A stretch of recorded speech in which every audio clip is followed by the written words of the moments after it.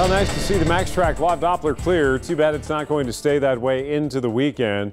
With all the temperature talk, you've got to also remember that we're going to start the weekend and then likely wrap the weekend up with showers and thunder showers. So plan accordingly. Our lowest chance for stormy weather is likely going to be Saturday. So that may be worth your consideration if you're planning on doing anything outside.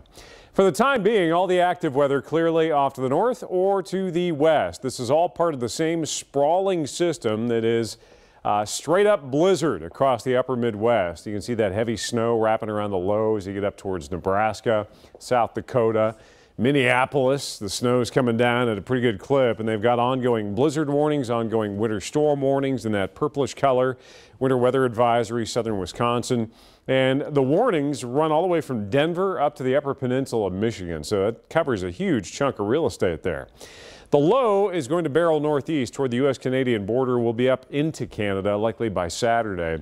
But as it does so, we've got this frontal boundary. It was a stalled front, still is this morning. It's going to lift north as a warm front today, and we will take a shot at 80. And then following it up, you have a cold front that will get in here tomorrow morning. So there is a severe threat today. It's out west, though.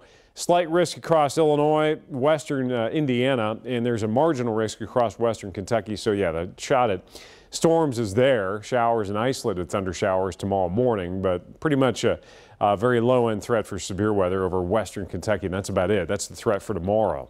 It's not even here. So, future track shows partly sunny skies. Overnight, clouds get a little thicker. It's going to get awfully windy, and then here come the showers. Could be an impact for the morning commute. Gusty showers, some rumbles of thunder, and then that all heads east as you get into your Friday night. Look at how expansive the wind advisory is, though. It goes from Chicago back through Omaha and all the way down south past Memphis.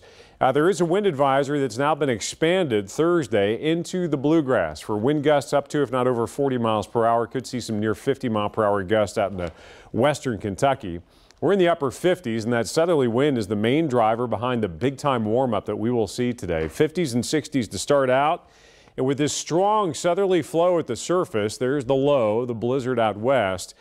We've got a really good shot at hitting, if not exceeding 80 degrees today. And then you can just see the cold front gradually sweeping east into early tomorrow morning. And as it does so, the wind will start to pick up, especially late this evening and into early tomorrow morning. So enjoy the warmth. It's going to get windy today. We'll have a sustained southerly wind, 10-20 miles per hour. Highs hitting, if not exceeding 80, especially exceeding at south and west. Partly sunny and feeling like early June. Lexington's average high is 80 in early June. That's how incredibly warm it is. 60 for the overnight low. Tomorrow, showers, some rumbles of thunder. A brief minimum of rain chances, and then unfortunately it does ramp back up again. More showers and storms, guys, late in the weekend.